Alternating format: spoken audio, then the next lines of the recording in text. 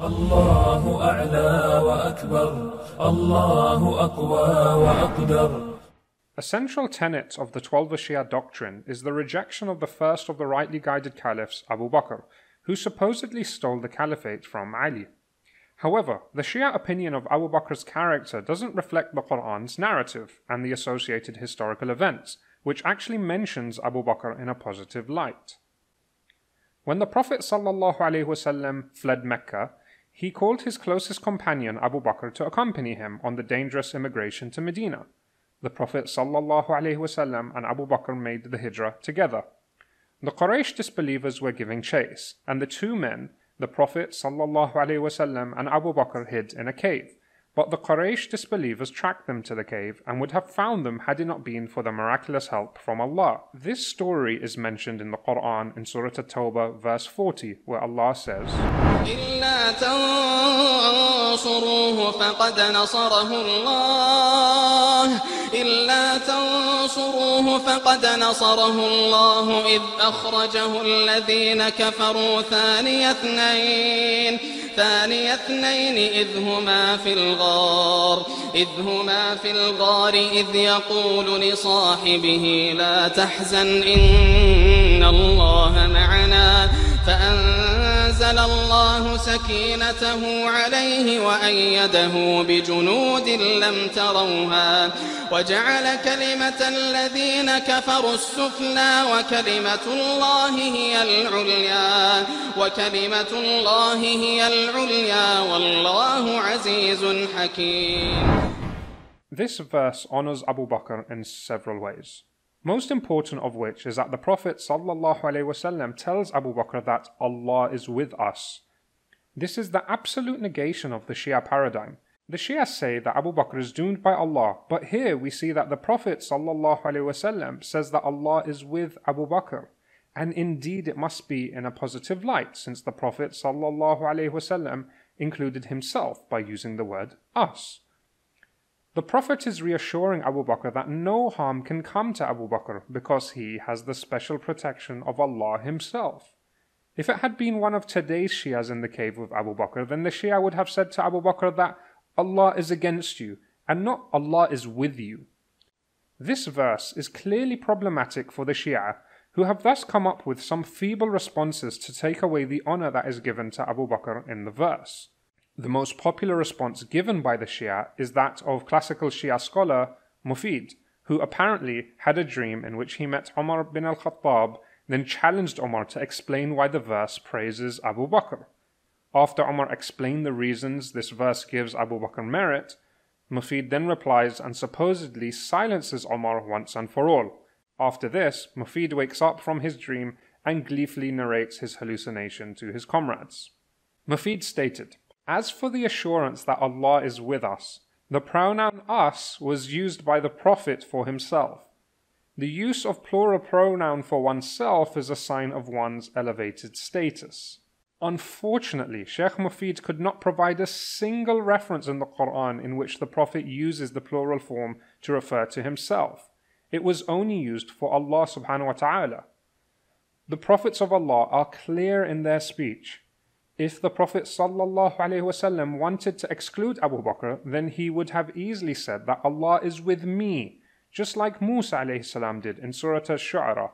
Fir'aun pursued Bani Israel and Musa ﷺ, and they became trapped between the sea and Pharaoh's army. Just like how Rasulullah and Abu Bakr fled from the mushrikeen of Mecca and sought refuge in a cave, they then began to panic and said, "We are to be overtaken." This is very similar to how Abu Bakr was panicking whilst he was with Rasulullah in the cave, and said, if any of them should look under his feet, he would see us, because the mushrikeen were above the opening of the cave looking around.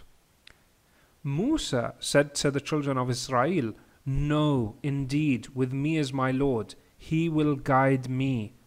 Why didn't Musa say, "No, indeed, with us is our Lord"? Because Banu Israel were evil and a disbelieving nation who turned to worshipping idols after Allah had saved them. So Musa excluded himself from them and excluded them from being with Allah. However, the Prophet included Abu Bakr in being with Allah. The Shia are hell-bent on dispraising Abu Bakr and even calling him a disbeliever or a hypocrite.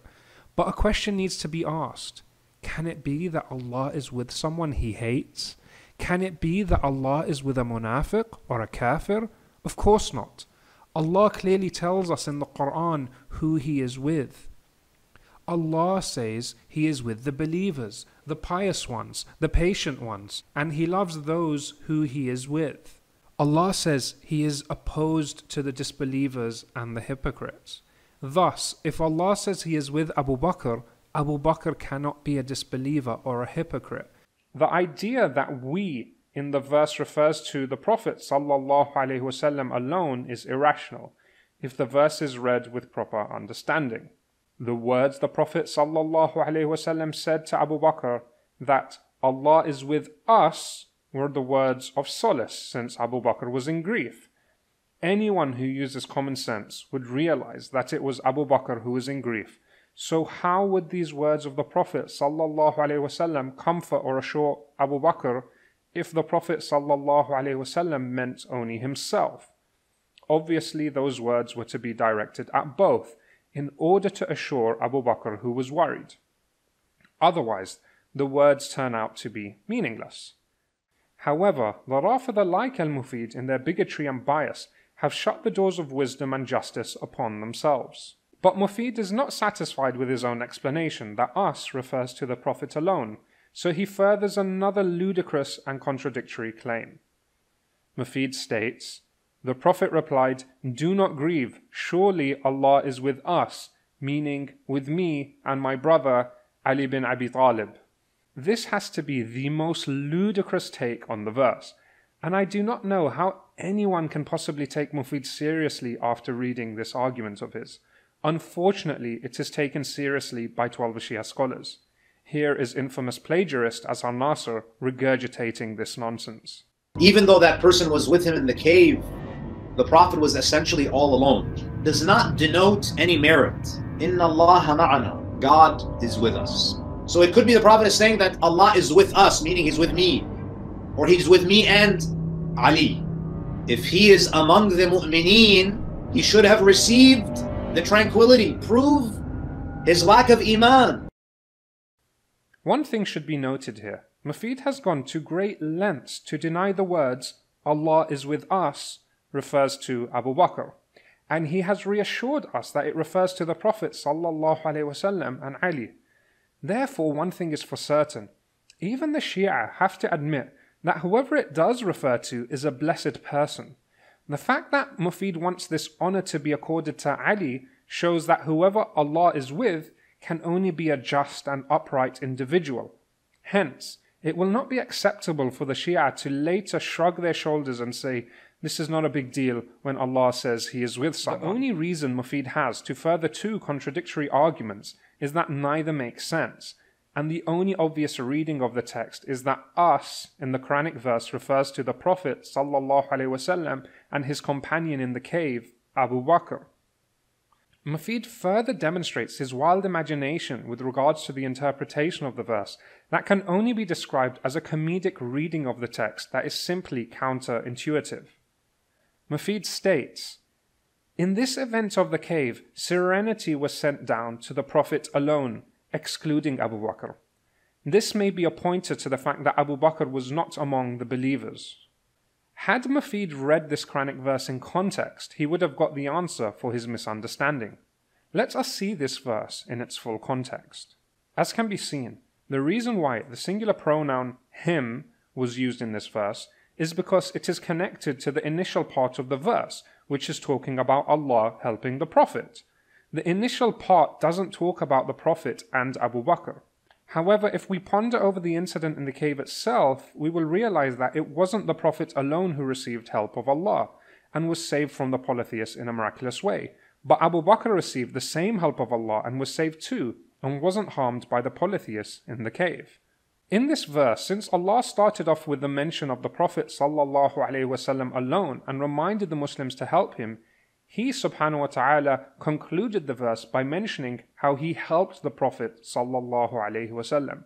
Therefore, through context, it is clear that the tranquility was sent on Abu Bakr along with the Prophet, even though it was not mentioned, like how Abu Bakr being helped by Allah wasn't mentioned. Hence, it was in the context of the address to the Prophet sallallahu alaihi wasallam alone. Allah subhanahu wa ta'ala mentioned the way He helped the Prophet and sent tranquility upon him. Notice that the verse nowhere negates Abu Bakr being helped by Allah or tranquility being sent upon him. It is silent on the issue, because as explained, the verse started with the mention about helping the Prophet sallallahu alaihi wasallam alone and concluded by the mention of how he was helped by Allah. However, this verse is so problematic for the Rafida like Al-Mufid, who are so desperate and biased in their hatred, they consider it to be a hint that Abu Bakr was not a believer, though this verse is an apparent evidence of Abu Bakr's great virtue and destroys the Rafidi narrative with the powerful statement which the Prophet sallallahu alaihi wasallam said to Abu Bakr, "Inna Allaha ma'ana," Allah is with us, which implies Allah is with the Prophet and Abu Bakr. Lastly, I congratulate Mufid for defeating Umar bin al-Khattab in his imagination. I will now go dream of me knocking Mike Tyson out, and that will just prove how great I am and how weak Mike Tyson is. Until next time, Assalamu alaikum wa rahmatullahi wa barakatuh.